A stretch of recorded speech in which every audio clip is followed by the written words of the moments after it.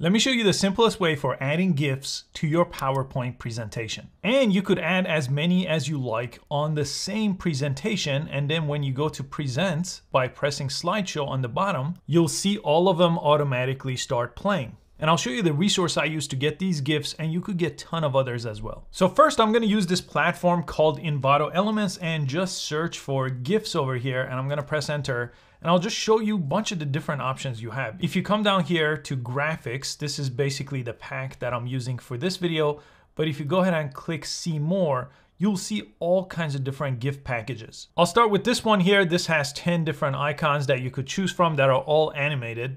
And what I want to do next is I want to go ahead and open up my PowerPoint presentation. And let me go ahead and add a GIF right here in this empty spot. So I'm going to go over here to the Insert tab in PowerPoint. And under this drop down under pictures, I want to choose picture from file, not photo browser. Choose picture from file. I have this downloaded to my computer, and I could go ahead and see any one of these, for example, and see which one is a good fit. I want the one that looks like a contract, which is this one. So the contract.gif. I'm going to press insert. And now I could basically place it anywhere I want. And I could go ahead and shrink it down. So if I grab this corner right over here, I could shrink this down.